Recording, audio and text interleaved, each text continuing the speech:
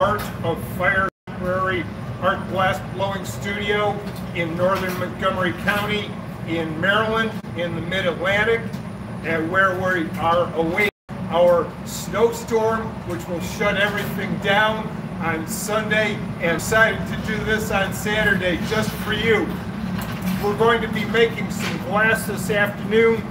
Todd Hansen, who you will see making the piece of glass, he's going to be making a piece that is called a Murini piece. What? Making what? Okay. I'll be doing the camera work and narration for you.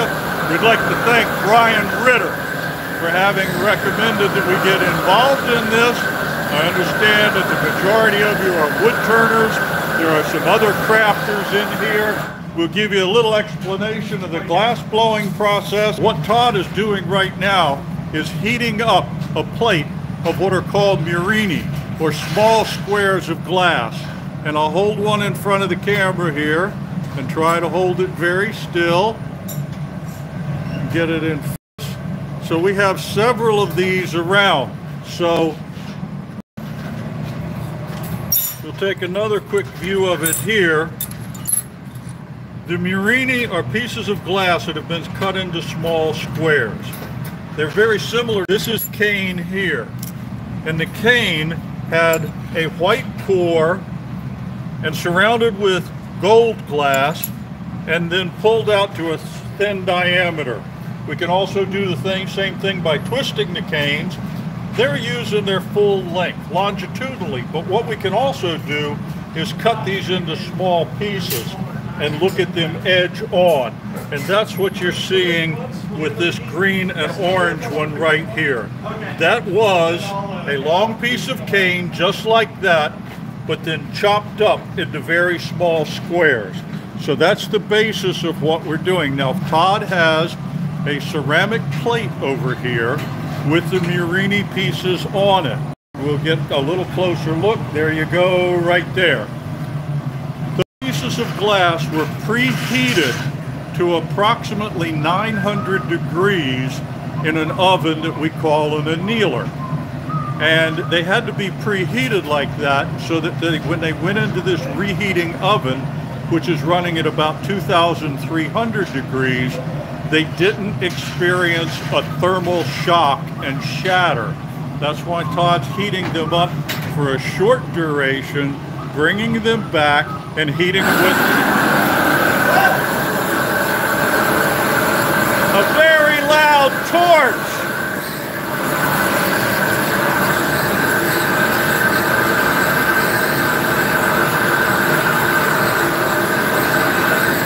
Okay, and the reason he's using that torch right in the center of it is the outer edges of the Murini construction get hotter than the center portion, and we want them all to be in even heat. All of them were about the same size as the piece I showed you on the metal table a few moments ago. We're fusing them together. They have to be fused completely together so that they'll be rolled up in a sheet. Todd is now grabbing from our pipe warmer over there another pipe, and on that he has a collar, and he'll use that collar to roll across the sheet of Murinis and pick them up. They will roll up as a sheet when the hot pipe meets the hot Murini. We also have a really cool tool over here. I'm going to turn around and show you real quickly. We call it a pie divider. When we set the calipers to the exact dimensions of the sheet, the far end of it, because of the way it's curved, comes out to the exact 3.14 we need. Todd has his collar all done. Josh Reese here is going to make sure that it's loose and help Todd with the roll-up by contacting the edge of the sheet and rocking back and forth. The Murini sheet comes around. It's not real flexible because of the extreme thickness of that. So when Todd gets that rolled around a bit, he'll start going into what we call the glory hole, or the reheating oven. And he'll be over there for a few seconds and he'll get that fused together. Now in a moment, he's going to take a small whisk brush and clean that off. When it lays on the ceramic plate, we have what's called kiln shelf, a material that keeps the glass from sticking, but it will go onto the back of the piece a little bit, and Todd is just brushing that free right now. In a moment, after he gets everything cleaned up and heated adequately, he'll begin to bring the two edges of that together to form a cylinder. So right now it's still kind of in the sheet form, but in just a few moments it's going to be a cylinder here. The unit that he's reheating in is called a glory hole. There is no glass in that. It's a ceramic tube that will withstand heat to about 2300 degrees. Now what we can see is Todd using his tweezers to bring the piece around and get it lined up. It's going to take a few shots at this because this stuff is not really gooey and flexible. It's still a little bit stiff, and that's a good thing. So what he'll do is bring that around. Now I would like to mention while Todd's doing this reheating that every week on Tuesday mornings we go live with glass blowing demonstrations at 10:30 Eastern Time in the US. We go on YouTube live and do about a half hour, call it an aperitif or advertisement. And we just do a little bit of something to get people's appetite whetted. Then at 11 a.m. Eastern Time, we do a 2-hour demonstration of various pieces. So this coming Tuesday, the 2nd, we'll be doing 2 hours worth of demonstrations on Facebook Live. At 10:30, we'll have a half hour of YouTube Live. Todd now is using a metal table, which we call a marver, and he's using that to shape the glass and bring the two edges around to seal. Once he gets this sealed and has his cylinder, then we'll be in business to begin the creation of the piece. It'll still be an open tube, but he'll begin to work on that.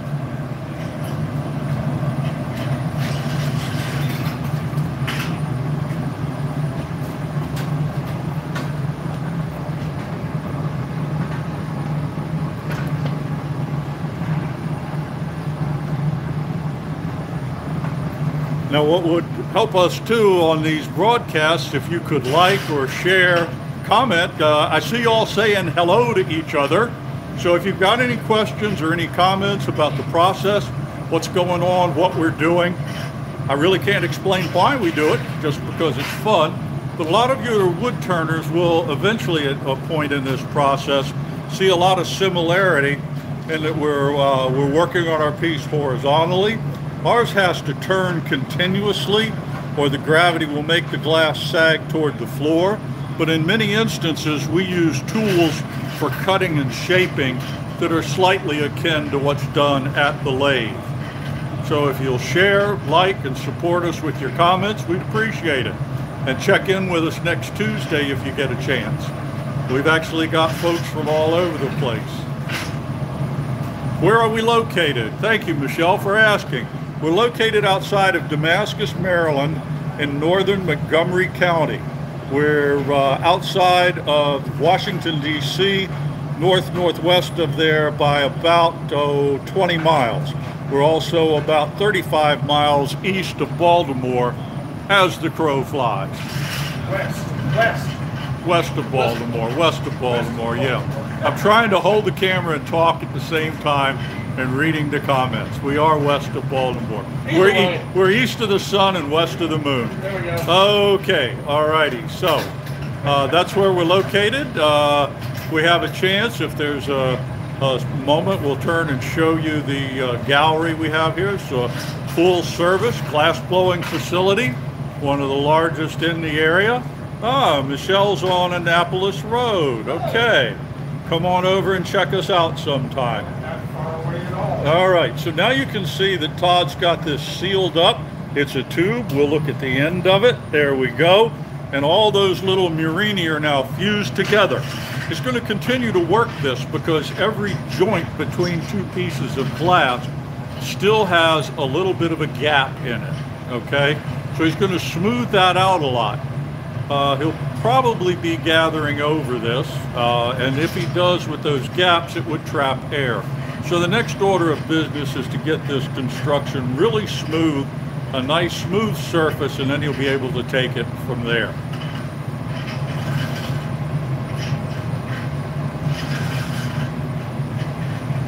Well, somebody said, hey, Bruce, but I don't think that one was directed at me. That's probably two woodworkers. Okay, so here we go. Yeah, it's you.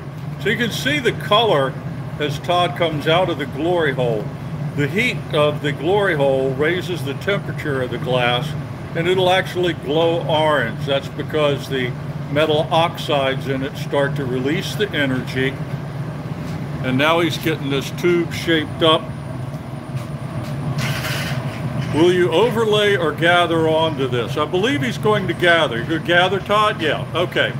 So once he gets this shaped into a cylinder and closes off the end of it, and then he'll be able to gather over. It is possible to make the pieces without gathering over it. A lot of people will make you on a smaller scale want to use their Murini and just let it go at that. But Todd's going to have a cylindrical vase for us today, and it's going to be really nice. You're going to love this. Okay. When he comes out, you can see the orange glow in the glass. And just like you would turners, he's got it horizontal. He has to center it up here. And he's making sure that it's a nice round shape.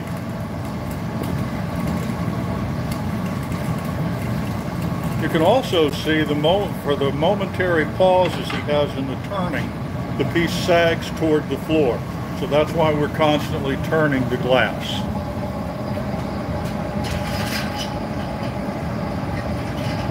The longer he heats in the glory hole, the more the glass fuses together, the smoother the surface becomes, and off we go. Well, it's our pleasure to be part of the Virtual Craft Festival. We're glad to have been invited. Happy to be here and hope you enjoy the presentation. Now, I did mention that Todd is reheating in a unit called a glory hole. I'll show you a little bit more about the studio without trying to take too much attention away from the glass blowing process. In fact, if you look beyond Todd, you can see out into our gallery. But in a few moments, I'm going to show you our furnace. Right now, you can see that bright orange glow from the great deal of heat that's in there. Some of you may wonder also about the pipe. The pipe gets hot up for about the first 12 to 14 inches, so Todd is easily able to grip it further back and not get burned. In case you've just joined us recently, you're watching Todd Hansen at the Art of Fire Glassblowing Studio outside of Damascus, Maryland. He's picked up a sheet of Murini, which are small squares of glass, fused them together and formed them into a cylinder. So we have a website, it's artoffire.com. We also have a presence on Facebook, and we're on YouTube, obviously. Yes, we do offer glass blowing classes. I'm assuming that's what Clinica means. However, they're temporarily suspended at this time because of the COVID issues. And the comment just went away asking about, well, somebody had a question. We'll see if we get it back. Right now, Todd's layering a little bit of clear glass on the end of the tube. So if the Clinica is referring to classes, we're not doing that right now. We have done them for years. We've been teaching here over 20 years. So when things straighten out and get a little better, come on in and take a class. In the meantime, we really do feel that our presentations on Tuesday mornings are quite educational, and we've even had some experienced glass blowers tell us that it's really worthwhile watching the work on Tuesday. How much time between reheats and shaping? Well, I'm not going to set a stopwatch, but we can kind of check that out in a minute. I'd like to explain what Todd's doing right there. You saw him drape a small amount of clear glass on the end, then compress the cylinder, and he's now cutting it off. This helps him to avoid having to cut off a lot of the Murini. So this piece on the floor that he just cut off has a very small amount of Murini in it. And let's bring that on up, turn it a little toward me, Josh. Yeah, and you can see how much Murini was in that disc. So very little waste. How long's Todd been glass blowing? About 21 years, right, Todd? Yeah, okay. So as far as time between leaving the glory hole and reheating, you can usually count on a minute. Sometimes it will just depend on how much heat is in the glass. Right now, because of the thickness of the glass, he might actually get a little more working time than he would if this was a really thin vessel, which would cool off very quickly as the heat dissipates. So having the thicker glass is a little bit of an aid. Yes, we do recycle waste. We're able to recycle and remelt all the clear glass that comes off. Now, anything that has color in it, we do not remelt in our furnace. So you'll see now that Todd has closed the end of the tube, basically making a closed cylinder, and this he'll be able to blow into in a few moments. Right now he's still in the shaping and cooling process. Notice he angles the pipe. At different times we'll cool different portions of the glass on the metal table. We call that metal table a marver, and by rolling the glass on it, we selectively can cool portions. Notice he's cooling and shaping the back portion near the blowpipe, and now he's changed his angle and he's pointing downward and cooling the front end, if you will. Interestingly, most glass pieces are made by forming the bottom half to 2/3 of the vessel first, then we transfer it to another pipe, and then we complete the top half or third, whatever's left to do. Right now he's just getting things all set up. The proportions are really important. If the vessel is too long, it's difficult to gather over. It's also difficult to control when you're blowing into it. If the glass vessel is too short, it's very easy to get too much air into it, make the bottom thin, and crack out. So our ratio of diameter length is really important, and Todd's working on that. So I see we have even a few more viewers. You're watching Todd Hansen at the Art of Fire Glass Blowing Studio in Montgomery County, Maryland, just outside of Damascus. My name's Bruce Ferguson. I'll be doing the camera and narration. We also have here the owner of the studio, Foster Holcomb, and Josh Reese, who is also a full-time glass blower, is assisting Todd with whatever needs doing. Todd's going to blow into the pipe, and you'll notice he had his finger over the mouthpiece. That traps compressed air in the pipe and allows it to inflate. When the glass is hot, it does not require a great deal from the spinning sidekick near it, and the heat from the kinetic energy heats the glass. I'm sorry, I missed that comment. We got Tita on the Winnebago back there. Okay. Lead singer. Yep, we'll give the full introduction here in a moment. All right, so now Todd is putting the pipe over a little trough of water we have over here. Has a small pump, and you can see from the steam coming off, it's cooling the blowpipe. He's going to be reaching into our furnace, which holds about 400 pounds of molten glass at 2,000 degrees Fahrenheit. And this big door over here is what he's going to be opening in a few moments and gathering. Now we can get a little bit better view of the Murini. As the glass cools, the colors become more evident. They no longer all have that bright orange glow. Todd's letting that cool right now so that when he goes in and gathers, the excessive heat does not penetrate those layers, causing them to collapse. So we have a little bit of downtime right here while we wait to gather for the next section. He'll be gathering clear glass. We only melt clear glass. That way we can manage to use multiple colors. Some facilities have furnaces that are dedicated to single colors, but then you're kind of stuck having to have just whatever color's in there. All right, so there's a view inside the furnace. Todd's going to put the blowing iron in there with the glass, He points it down at an angle and he starts turning the pipe to collect clear glass over the Murini cylinder. He's holding it pointing downwards for some of the glass to strip off, and now the glass is of such a fluid nature that he can actually let it drizzle off into the bucket. So we'll close this door here.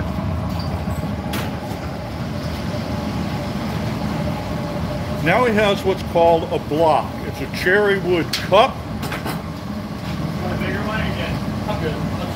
And it didn't quite fit the glass, so what he's using right now is even more interesting. It's folded newspaper that's been soaked in water.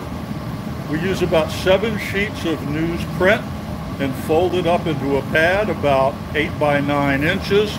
We get it wet, but not sopping wet, and that combined, the thickness of the paper with the water, provides a perfect insulating surface. You can see the smoke rising from it, and he'll stop before it burns the paper, and one of us will wet the paper in between his trips to the glory hole.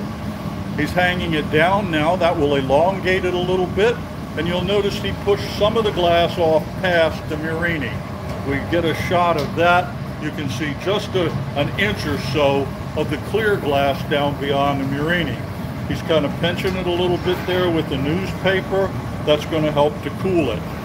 Yes, okay, Theta answered him. Yes, the furnace does run 24/7. All the other gas-powered equipment is only on as needed when we're actually in use.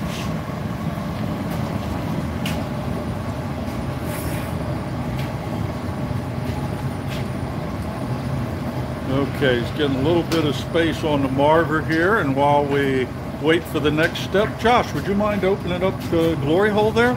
Let's give folks a look at what a glory hole looks like on the inside. It really is just a bunch of ceramic rings. The blue you see on the bottom is glass that is broken and tripped off in there from somebody using it. Sometimes having a piece explode from thermal shock, but for the most part, we don't have too much of that happen. So that's what our glory hole looks like. It's powered by propane, and there's a blower on the back. What's he making? I'm sorry, I have to keep reminding myself to fill you all in. He's making what's called a Murini vase or cylinder. Murini are small squares of glass that have been fused together into a sheet, and he's getting ready to gather again, and now you can see them through the clear glass. So we'll step back a little bit. Todd puts the iron, we call them irons or pipes interchangeably, gathers the glass up again, and this time he'll strip off directly into the bucket. The viscosity of the glass is such that it just flows right off the end. By pointing it straight down, he allows the glass to distribute evenly around the gather. He'll make a trip over to this other marver, which is a little closer. Notice he's got the back end of the piece closest to the blowpipe rolling on there first. And then he'll gradually change the angle a little bit as he wants to alter the shape and move things along. Hey, Foster. If you're just joining us, this is Todd Hansen. We're at the Art of Fire glass blowing studio outside of Damascus, Maryland, basically a suburb of Washington, D.C. and Baltimore.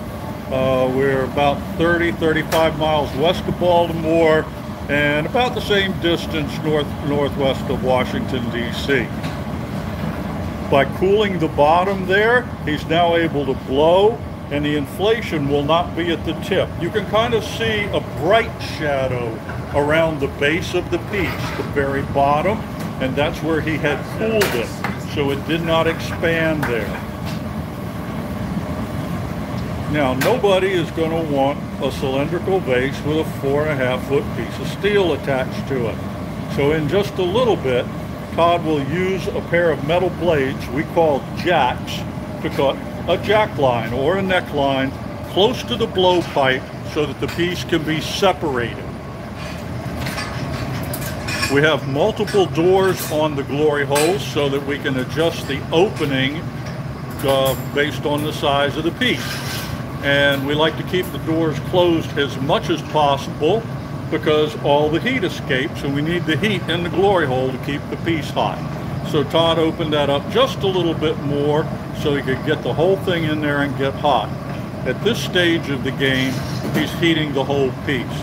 He has a yoke in front of the glory hole the pipe is balanced on, and he uses his foot to push that back and forth.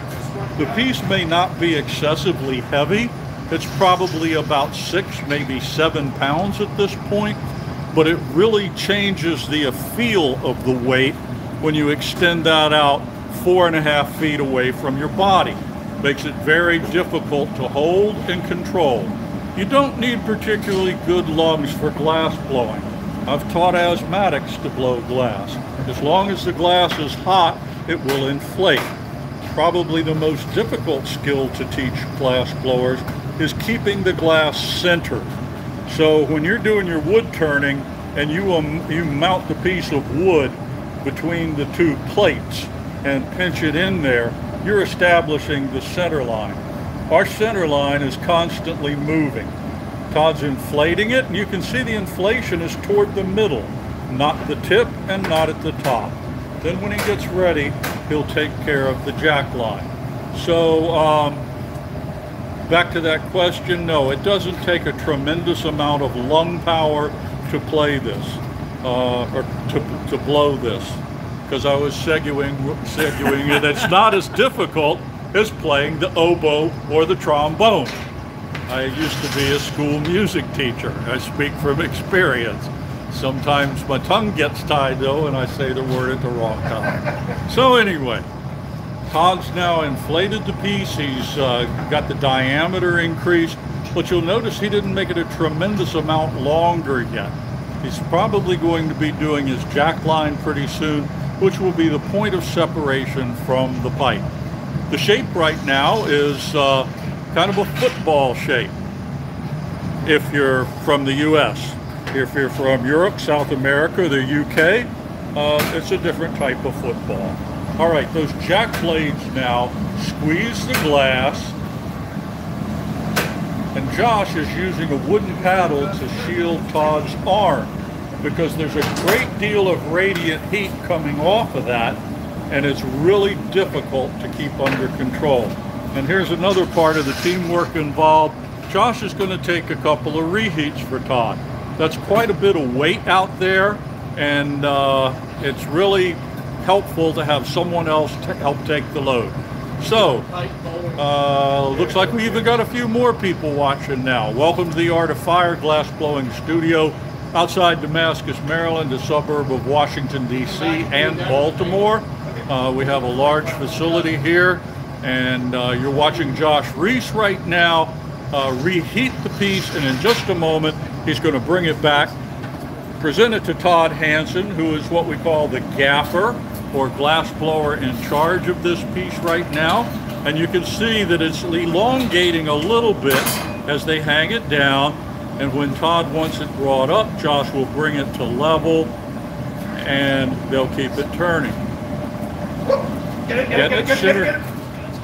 Sometimes the weight gets a little excessive, and also you'll notice we have quite a pivot point right there. We got a pivot point at the neckline. There was a great deal of heat in it, but by communicating with each other, they're perfectly able to keep things under control. So there we go. So Todd's blowing that out a little bit more. You can see the Murini separating, spreading apart in the lower portion of the piece. This is pretty typical. As you blow, the pieces move further apart. No, I didn't expect that. I think it's just colored so intense up there, it just ran away. Yeah. No, we haven't had a real reduction in the use of red glass. Yes, there is gold used in it, but not to the point that it's made the cost prohibitive that we can't make pieces with red glass. We make a lot of stuff with red glass. I felt it too, and the neck got tight. I was like, okay, I go to Don't worry, Marge. That wasn't nerve-wracking. That was just something that happens in a regular day of glass blowing. You'll notice that that pivot point right now, and the excess weight and he'll get it to hang straight. So by controlling the heat in the neckline and asking for Josh's capable assistance, between the two of them, they'll keep this thing on point. The main thing to concentrate on right now is the lower half of the vessel, because once it's transferred to another pipe, they'll be able to do whatever they want to the top half. Did you grab a paddle? Just flatten the bottom, then we'll transfer. Okay, so Todd's asking Josh to get a paddle. They're going to flatten the bottom. Of course, nobody would want their cylindrical vase rolling off the table. So we flatten the bottom before we attach it to the putty. And in order to do this, he brings the piece back out of the glory hole some to heat just the bottom. Foster's behind me, going to be lighting up that real loud torch in a moment. And what we'll do with that torch is heat the rest of the piece as they get ready to attach the punty. Okay, now we're on with the torch. Here comes the big loud noise.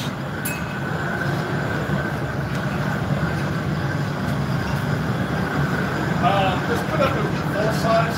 I'll use it like that. I'll just put a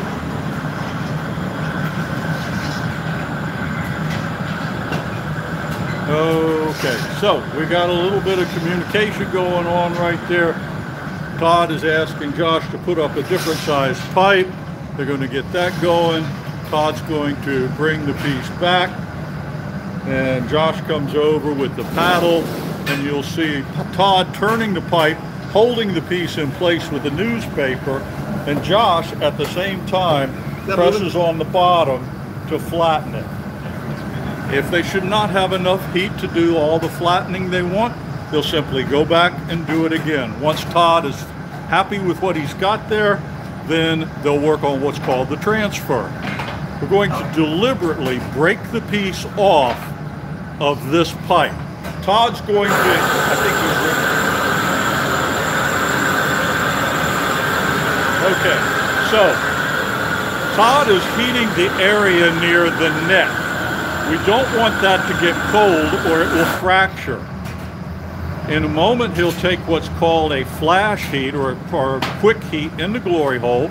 Josh is over here right in front of us, forming up the glass on a fairly substantial iron, a full inch in diameter.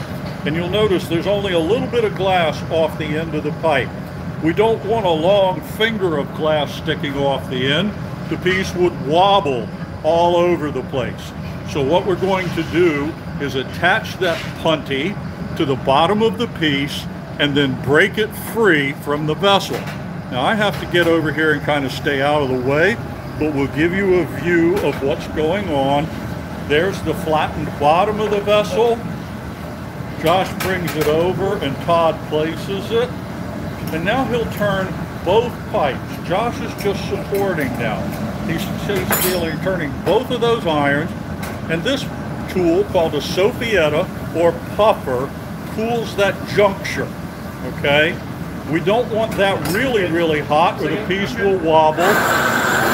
Here comes the noisy torch, but I'm loud. So as he heats that and makes sure it's still just a little bit soft, in just a moment, he'll put some water onto the neckline, that joint he created.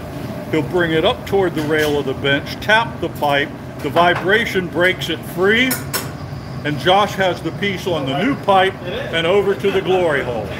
All right, there we go. So now, as I said earlier, we create the bottom half to 2/3 of a vessel first, then we work on the top. You can see that Josh has the piece only part way in, and that's because we don't want the bottom to get too hot. That piece was cold enough to fracture. That means that it is going to take a little while to reheat until it's malleable again. I just saw somebody made a comment about Tuesday. If you guys would like to see more of this and learn more about different techniques of glass blowing, please join us on Tuesday mornings. If you've only got a short amount of time, we do a half hour on YouTube Live at 10:30 a.m. Eastern Time US. But we do a full 2-hour presentation where we do multiple pieces on Tuesdays on Facebook Live at 11 a.m., from 11 a.m. to 1 p.m. local time. So that's what we've got going as far as demonstrations. Please like, share. I'm really happy to see the comments. It flies across the screen pretty quick, but between Theta answering some of the questions and me answering some of the questions, we're glad to provide you with information. And we've been sitting here staring at Todd do all the work, and that's exactly what I was talking about, how long that tip of the piece takes to reheat before it can be worked again. So it's going to okay, so now you can see the orange glow at the end of the piece. That's where the bulk of the heat is. For the next 4 to 5 inches past that, it's kind of a glowing orange. Beyond that, toward the base of the piece, it's almost dark enough that you can see the Murini. What time is that UK? UK is plus 5 hours, okay? So you're 5 hours ahead of us on your coordinated universal time.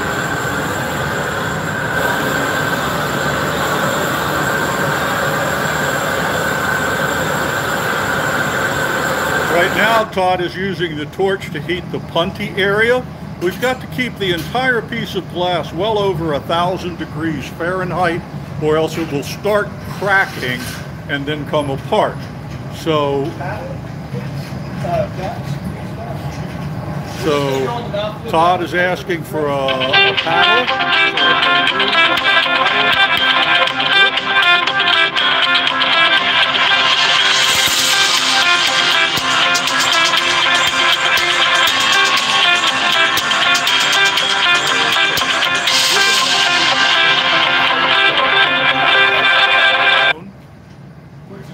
But somebody will call you back. We're using Foster's cell phone to do this filming and presentation.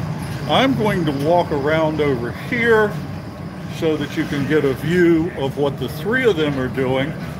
Foster is going to paddle the lip to keep it flat in relation to the body of the piece. Josh is going to use a pair of jack blades to keep the mouth rounded out.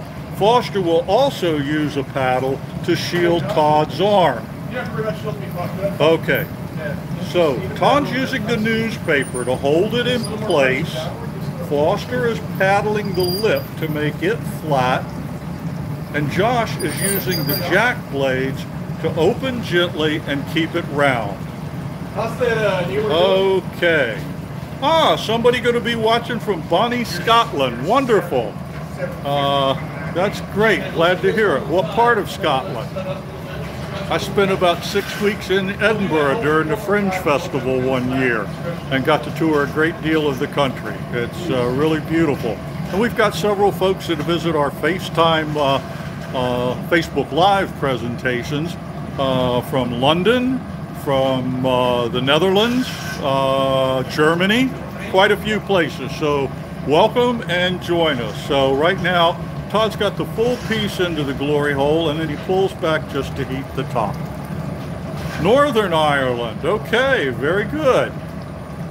Okay, so somebody from Guam, wonderful. Dunfermline flight, yes, yeah, just across the bridge from Edinburgh, yep.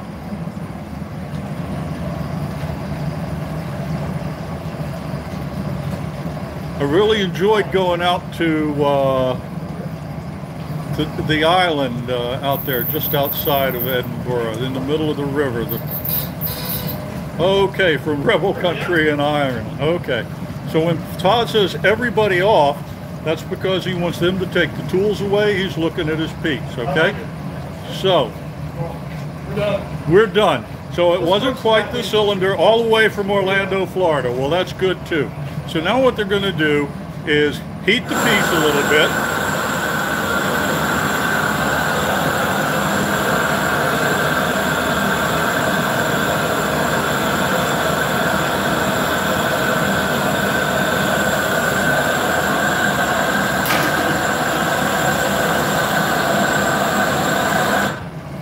He's trying to drive heat into the bottom of that so that it's not cold enough to crack. He wants a nice separation when he takes the piece off of the blowpipe.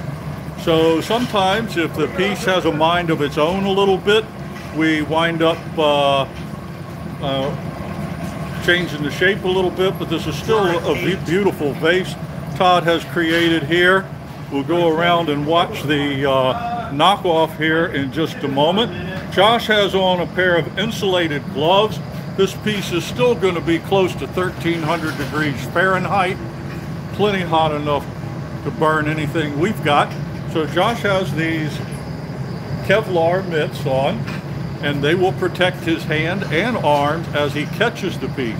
Todd will lay the piece on the bench rail. He'll use a drop of water onto the juncture between the punty and the piece, and then when he puts the water in that joint, he'll break it off. So right now, more heat.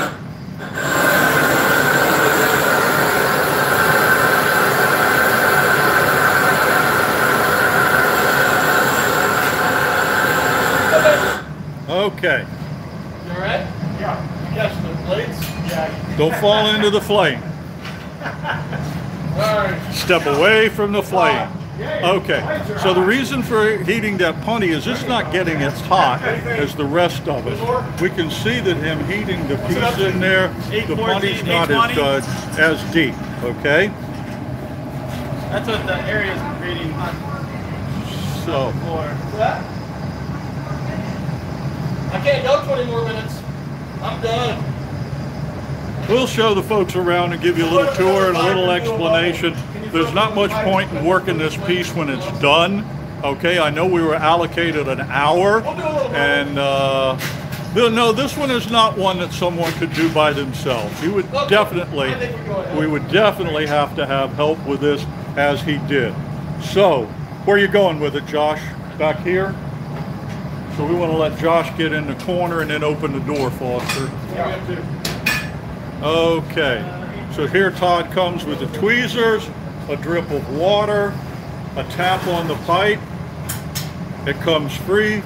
Josh carries it on over, right past us, and back here to an annealer. We'll explain annealing and all that stuff in a minute. They got to hold the door back so it doesn't hit Josh. He's putting that in there. You can see that it's so hot the gloves are smoking. So there we go. Thank you, guys. Well, come on, let's hear some comments and some cheers and whatnot for Todd. Great job there, Todd. That was Todd Hansen making a mosaic vase, a Murini vase. And so anyway, that's what we've got there. We've got a few more minutes in this. And since it's my understanding that we've got mostly woodworkers watching, I would like to explain something about what we call the annealing process. We're clear there, aren't we? Yeah. Okay. So this box of bricks is called an annealer. And its sole function is to allow the temperature of the glass to come down slowly. So if you're familiar with, say, a brick patio or driveway, it gets very hot during the summertime, but releases heat late into the evening. This is powered by propane and air. We run it at about 900 degrees. All day long, we put our pieces in there. With this particular glass that we're working with, the critical range is between about 900 degrees and 700 degrees. If the glass goes through that temperature range too quickly, it shatters, and it does happen. So with this particular box of bricks, we're able to calibrate how quickly it releases, and it takes about 8 to 9 hours to go from 900 degrees down to room temperature. The piece that we just put away was approximately 1300 degrees. It's okay to go from 13 to 9. It's just that we don't want to be going below 9 very much. And what we have for that one over here is an electronic control. Now the sun's coming in the window, and so I'm going to see if I can get this screen shown up here. And this is our control panel for the electric annealer that they put the piece in. The beauty of the electric annealer is we can program it for different times. What up? Go make another piece. Okay, Todd's going to make us another piece. Okay, so while he's warming things up, the pipes have to be pre-warmed in order to pick up glass. The electric annealers we can program for as long as we want. So with a thick piece of glass, we might want to program it for 16, 18 hours, something like that. with a very gradual temperature reduction. So that's the beauty of the electric. However, it is drawing electricity that entire time. With the propane-fired brick annealer, once we shut it off, there's no more power consumption. So Todd has gathered 2 gathers of glass on the end of a blowpipe, and he's got what's called frit here. This is granular glass. We get it from manufacturers, and we can get it in a variety of grades. Some very thick, some very, well, as fine as a grain of salt or sand. All right, so now he's working on warming that up and melting the frit in. What will you be making, Todd? We're going to do a little heart since we're coming close to Valentine's Day. Ah, marvelous. And that's the frit that I picked up is a little pink and a little bit of, actually 2 shades of pink. But it makes a really pretty rose color. And we're going to use something, this is sort of an old school style. We're going to use a wooden mold to get our heart shape. Mm-hmm. We'll still turn this around and finish it using the hand tools. So we'll get to see a little bit of everything. Okay. So what Todd's referring to in the mold is this wooden construction here. And it looks like an upside down heart, and that's intentional. The lobes of the heart expand in the lower portions of the mold, and there's a hole in the top of it through which the glass extends, and it'll still be on the blowpipe. By shaping the gather of glass just right, kind of bulbous, he'll be able to put it down in there, and then when he blows, it will expand evenly throughout that mold. So Foster will be closing that up for him. We keep them in water. We don't want them burning up, and we don't want them cracking. So it is a wooden mold. There are a variety of materials we can use for molds, but this one happens to be wood. And what we'll do is, after letting the water penetrate the sides, it'll be placed on the floor, and Todd will use it to shape the heart. But before he does that, he'll be blowing some air into the piece, and he'll also be using a jack line to create separation from the blowpipe. At first he'll just extend it. It won't actually come off the pipe, but he'll have a sort of a tubular portion at the top.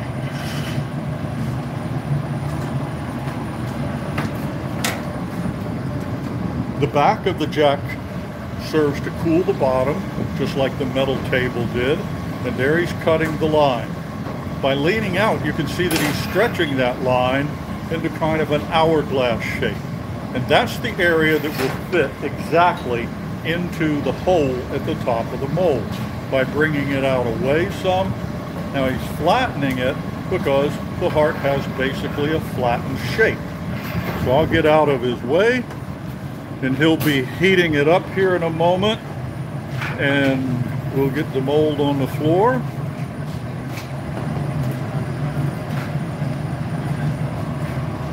Here we go. Okay, so now you see he's got the basic shape to go down in there. You can see that when the mold is closed, there'll be a hole, an opening at the top. That thin tube that he made is going to sit right in there. He will not be turning the iron as he blows, because it needs to expand evenly into that mold.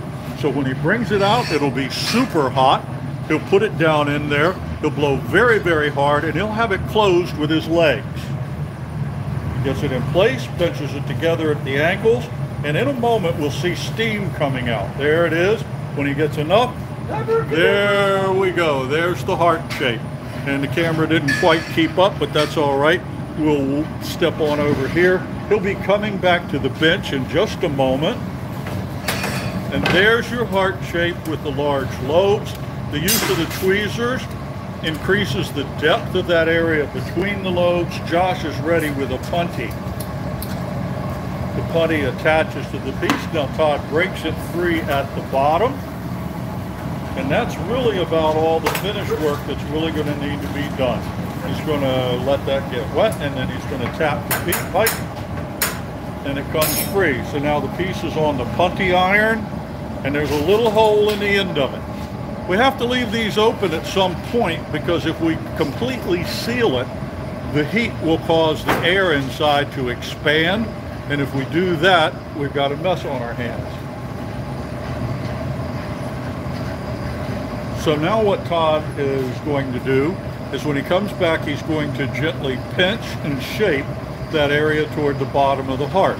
And I'll show you a little bit of that as he starts it, and then we'll go over to a display we have and show you the finished product.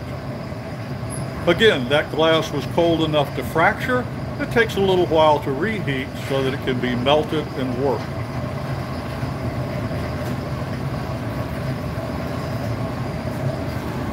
You can see that the end of the heart is bright orange by picking up his tweezers and pulling it out some. He'll gradually reshape it. He'll pull it out some, put a curve to it. And we're going to show you what that finished product's going to look like right now. There are some in our catalog. You can look at artoffire.com and see the pieces we make, but here's a few that we have on display right now. So that you can see how the lower portion is curved. And then here's another one with an opaque stripe pattern. We have others here. Here are pieces made with Murini.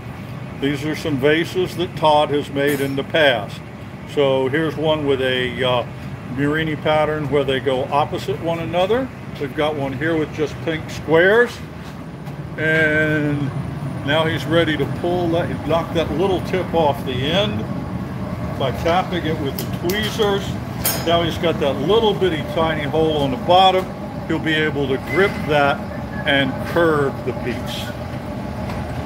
So in just a few moments, we'll come around here. You can see that mainly most of the piece is outside of the heat. We don't want that to get misshapen.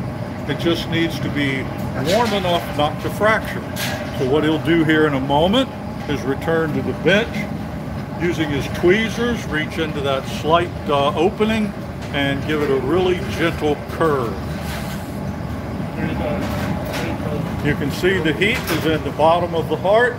By just grabbing it with the tweezers, he's able to pull it to the side. And there we go. Beautiful. So this is a heart that will hang either from a window or some other place you'd like some ornamentation. He's going to put a hook on it now. What he'll do is knock it off into this little cradle. After he taps it off into the cradle, he'll go get a small amount of clear glass on his iron and then put a hook on it.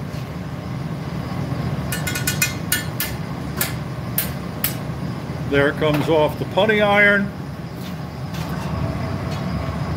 And now he'll bring that back.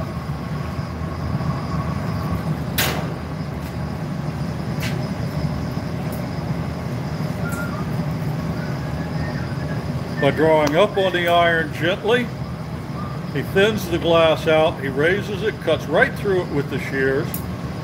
The hot glass is very easy to cut through, and then he'll put a curve to it, hook it over, and then when he gets done with that, it'll go into the annealer.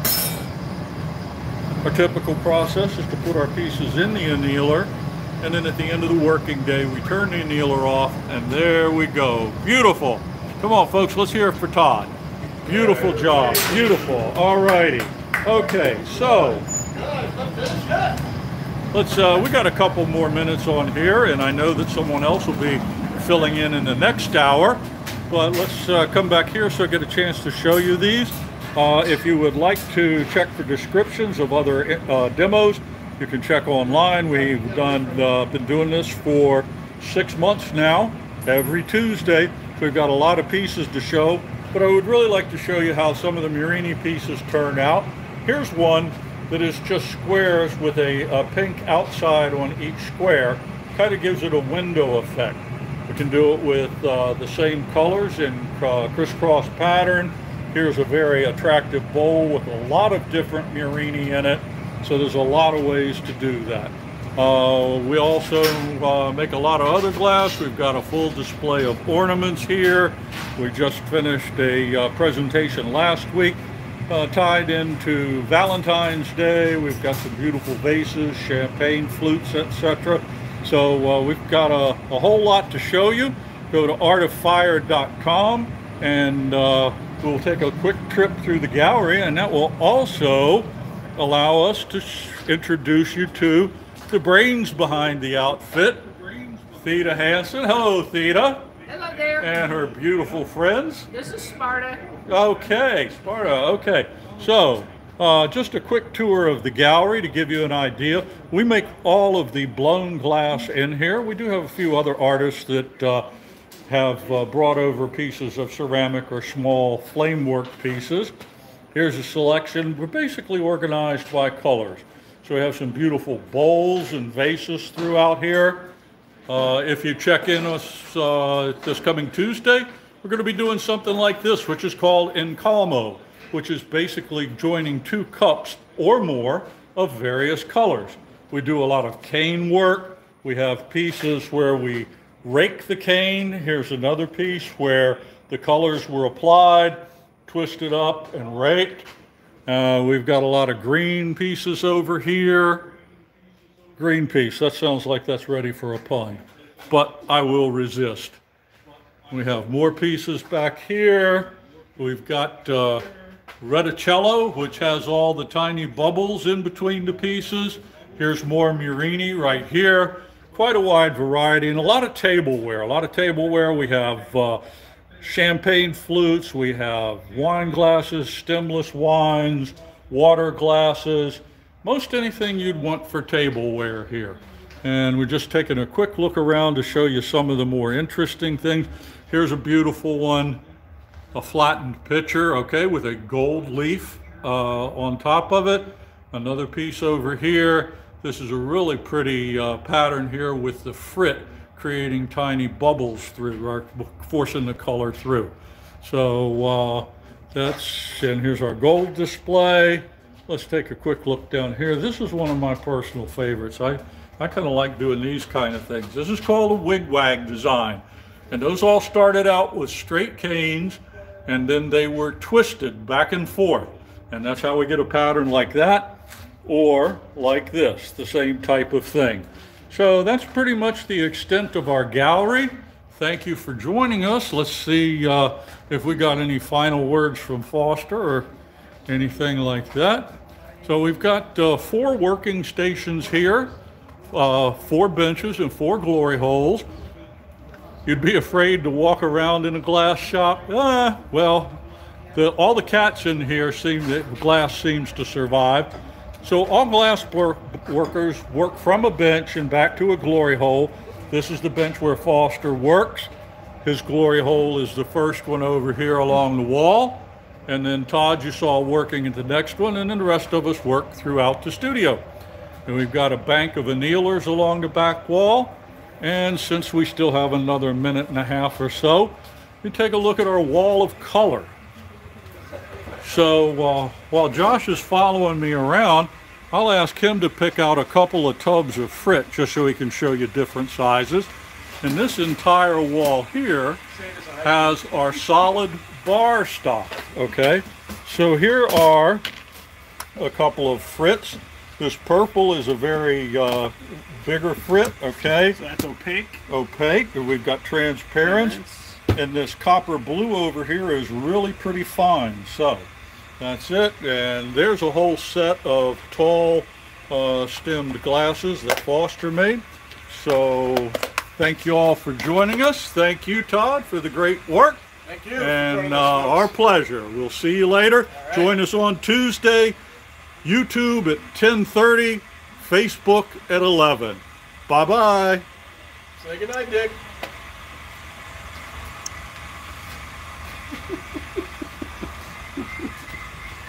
Say goodnight, Dick.